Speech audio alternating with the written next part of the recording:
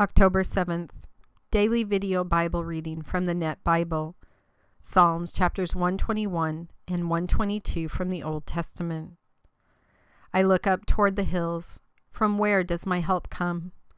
My help comes from the Lord, the Creator of heaven and earth.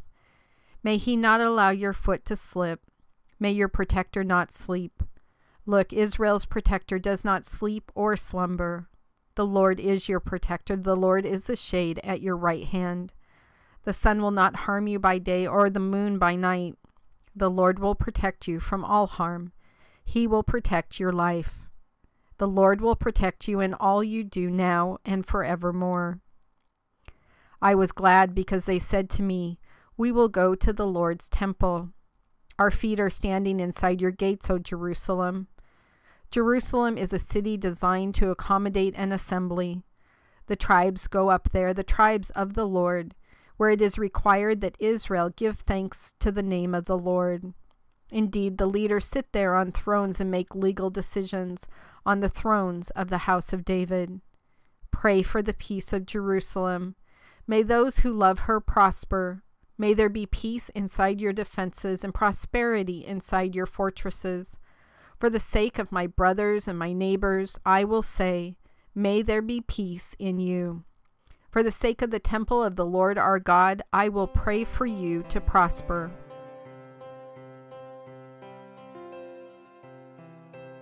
God, for those of us who listen to contemporary Christian music, most of us have heard actually this first psalm, Psalm 121.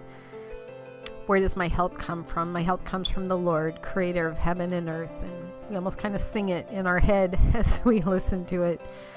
But this psalm was talking about that pilgrimage that they would take into Jerusalem.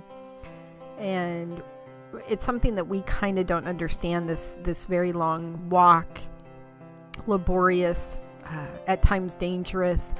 We don't understand walking very well, especially here in the United States where we take cars and transportation to everything.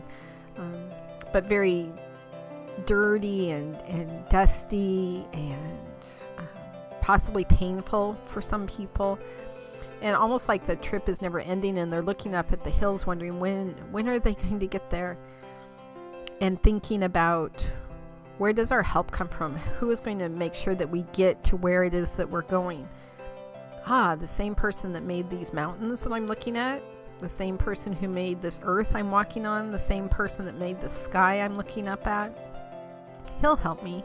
If He can make all those things, He'll help guide me. He'll make sure that I make it to the mountains, to Jerusalem, and to wherever I need to go in my life. And God, we, in our arrogant luxury, tend to not understand some of these psalms as well as we should, because we do have all the conveniences of the current age at our disposal. Being such a wealthy nation, we just completely take it for granted, and we don't stop to pay attention enough to all the amazing things You've created and how we can completely trust You with the smallest things and the biggest things of our lives. Because if You, our Creator, can create the earth, can create the heavens, can create the stars, can create the little flowers that are growing outside, which is baffling to me because it's freezing out there.